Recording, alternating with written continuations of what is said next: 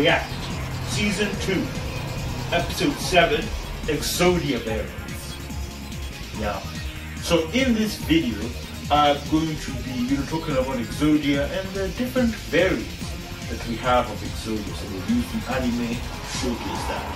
So right now, let's showcase a little bit of the original Exodia and how it is like. I've assembled all 5 special cards, all 5 pieces of the puzzle. Exodia, obliterate! Okay, and now let's showcase Exodia Necros, another form of Exodia, and showcase how it is like right now. Ready and... My move! And now I activate the magic card, Contract with Exodia!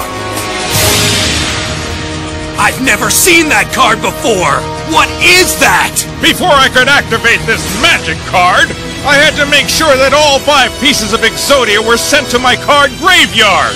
Next, I'll give up 2,000 life points, allowing me to summon Exodia Necros. What on earth are you talking about? Settle! It's over! So prepare for defeat! Meet the most feared creature in Duel Monsters, the mighty Exodia Necros! It's the last monster you'll ever see, my boy! I've waited years for this moment! Checkmate, Seto!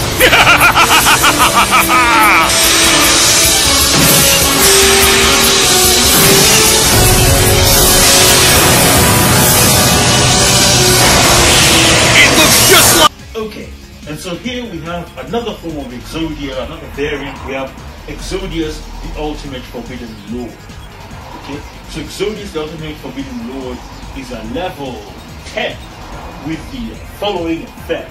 Cannot be normal summoned / set.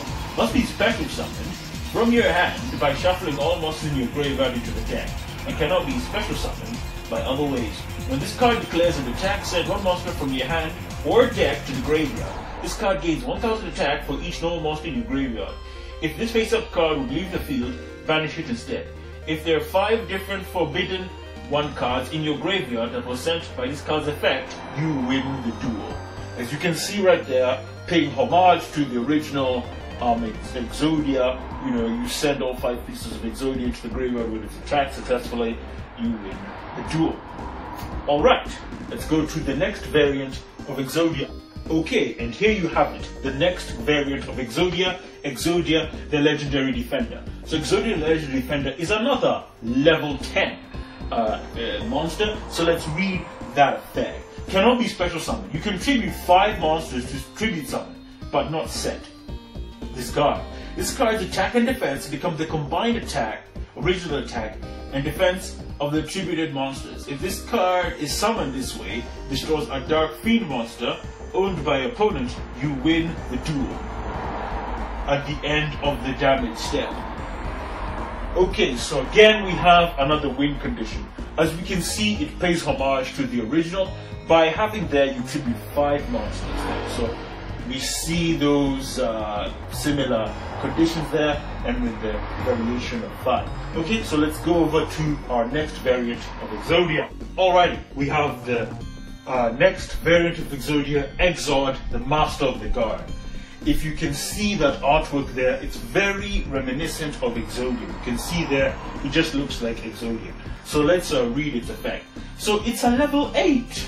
Let's count. Is it level 8? Let's just check. 1, 2, 3, 5, 6, 7, 8. Yeah, level 8 monster with the following effect.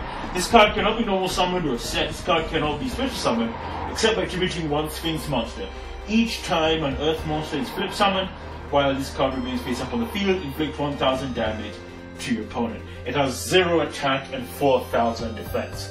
So this is another variant of Exodia, and what singles it out from the first 2, for the other variants that you see, does not have a win condition. However, the artwork is very reminiscent of the original Exodia. Alrighty, let's go to the next variant of Exodia. Okay then, we have the next variant of Exodia, which is the legendary Exodia Incarnate. So let's read its effect, and obviously it's a level 10, and you know, because being a level 10, I think we will see that it has a win condition. So, cannot be normal summoned or set, must first be special summoned from your hand by attributing one Forbidden One monster, and cannot be special summoned by other ways.